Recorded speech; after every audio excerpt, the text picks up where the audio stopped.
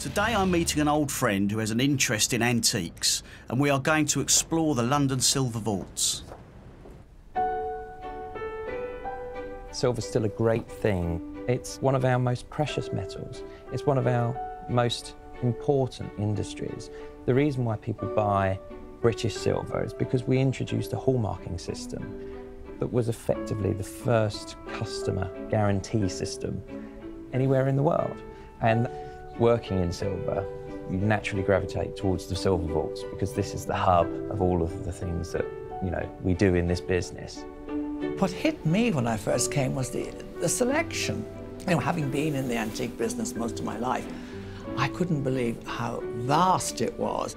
The London Silver Vaults is the largest stock of silver anywhere in the world. We get inquiries for everything. The oldest silver that I know of here would be Elizabethan. Some vaults might have something even older. And funnily enough, I find that the older the silver, the less one needs to polish it. Can you just tell me a little bit about this piece, please? Well, this is the oldest piece in the shop. It's from the time of Queen Anne, 1705, over 300 years old. And it's a little porridge bowl or soup bowl. And it is Britannia Standard silver. And instead of having the lion, it has Britannia with her standard on the hallmarks. Take a look. I think it's beautiful, and I'd rather like to have a pair. I'm afraid I can't help you there because it's a one-off.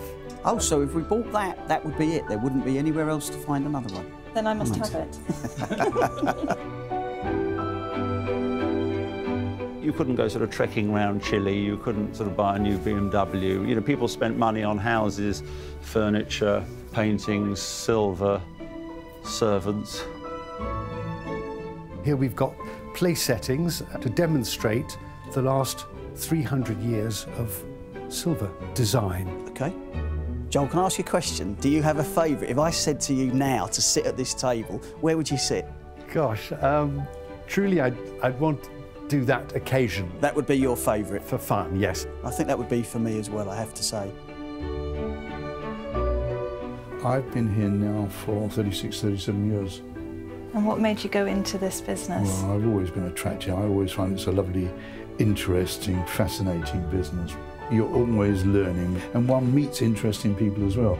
No 2 days are the same, and I really love coming to work because I never know who I'm going to meet. We get a lot of quite famous film stars, people you see, celebrities in the paper, some very famous actors. And as a royal watcher, it's heaven.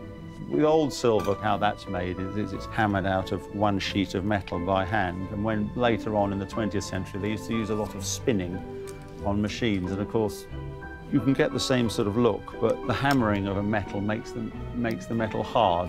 Silver was expensive in the 18th century because of the metal, and the labour was cheap. Right. Nowadays, the metal in that would be, say, £150, but the labour involved would be 6 times the price. We do get a lot of tourists down here. They want to come and see a lot of fabulous things in one place.